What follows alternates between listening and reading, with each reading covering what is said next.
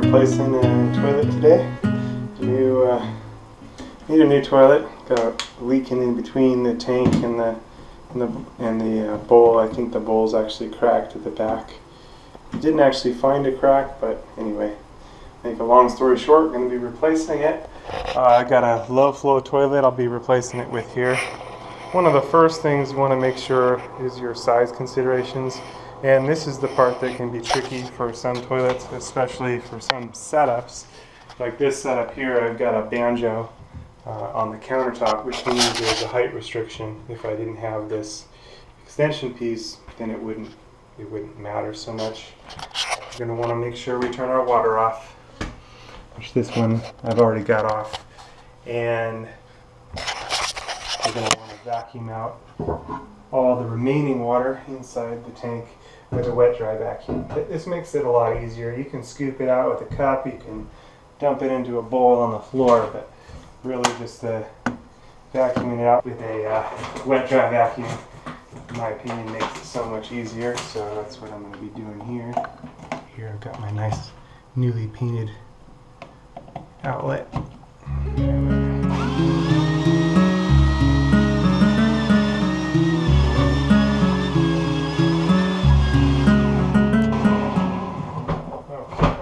And if you have anything in the bowl, you're going to want to get that too. I'll show you how we can do that here is with the water that's in the tank. We can just take it and dump it in a bowl since it's a gravity flush toilet. And that'll at least get most of it. And if it's nasty water, you may want to fill it up and do it again, which is what I'm going to do. I'm just going to fill this with water from the tub. You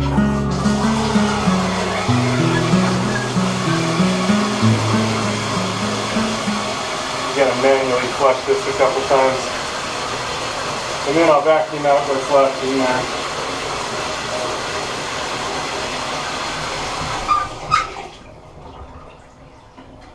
It's time to clean out my wet dry vacuum anyway.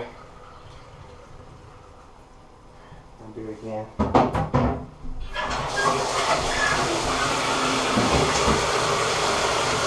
Kind of a good tip for flushing the toilet this way. If you had an earthquake or something like that where you have no more water supply, you can grab water from a swimming pool or something like that. Flush your toilets this way. You know, if it's yellow, let it mellow. If it's brown, flush it down, in the words of the astronaut.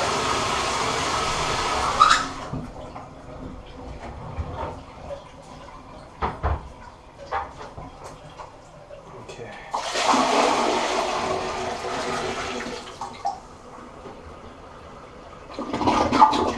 There we go.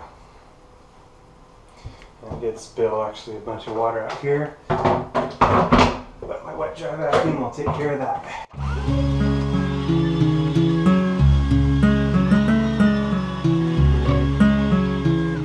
Now again, we've got height considerations for this countertop, so we need to kind of make sure our new toilet is going to fit, and it's going to be close. It's like right there, but minus the boxes, we should be good. Okay, you can do it either way. You can take out the old toilet and you can put in just the bowl separate and then add the tank, or you can put the tank and the bowl together first and then add the bowl. When you're replacing toilets, is you definitely want to replace the wax ring. What I have here is an extra thick wax ring. There's some situations where you have tile installed or something that's thicker where you may want to use 2 wax rings, or using the jumbo wax ring sometimes can get you through that. If you use 2 wax rings, you want to take out the inner insert of the second ring. You just pile the wax up on top.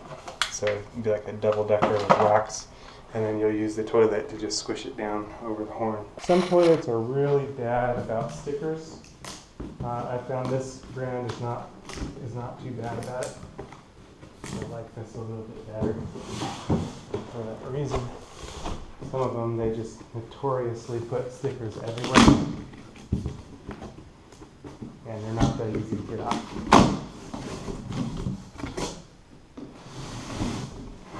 Anyway, here's our toilet bowl.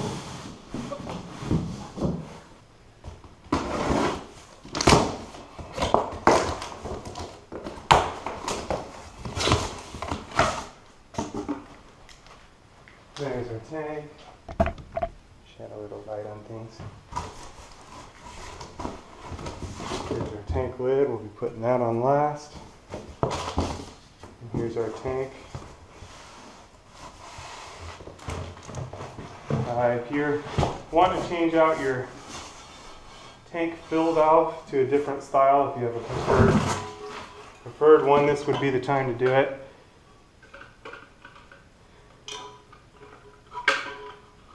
This one comes with a little bit different style float, different flush valve. It's not bad. Here we go. Looks all pretty straightforward. Got our handle and chain here. Gonna go ahead and hook up the flapper here. There we go. Giant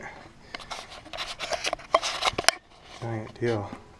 Looks like they changed the size of the flush valve. I don't particularly like that too much. I like things to be consistent. When they start changing stuff, it's kind of like they want a corner on the market for the future. So anyway, oh well. Here's what it is. This one's going in. For the bottom here, we've got our tank to toilet gasket. We've got our bowl gaskets. This is kind of another reason I do like this brand is they give you everything. And not only that, they make it easy to line the parts up where everything goes. So it kind of came together with the gaskets and all. And I do like that. Here's our tank to bowl gasket there. There's our directions here. And it's got a little pictogram. So now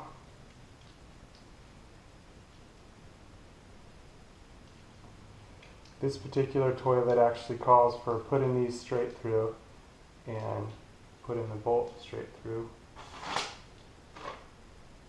Recess on back on the ledge.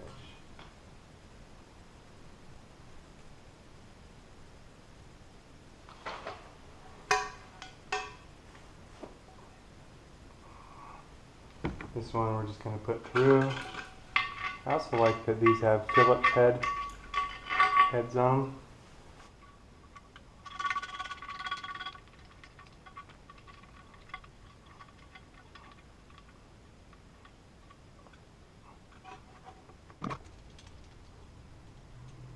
They're a little bit different style having the extra bolt in between.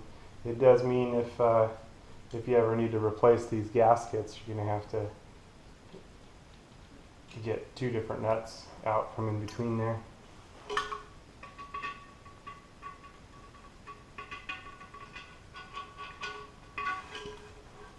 But no big deal.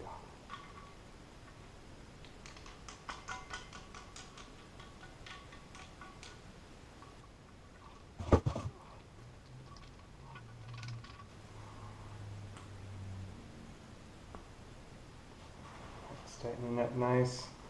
If we need to, we can kind of come through with the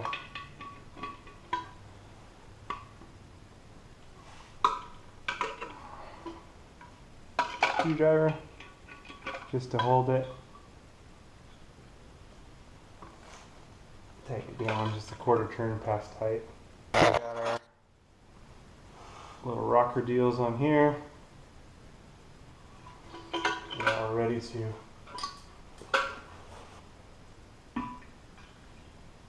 put our tank into place and mount our bolts up underneath. And And because this is all so straightforward, I might actually do this in place just to make it easier for that part. I'll go ahead and do this separate.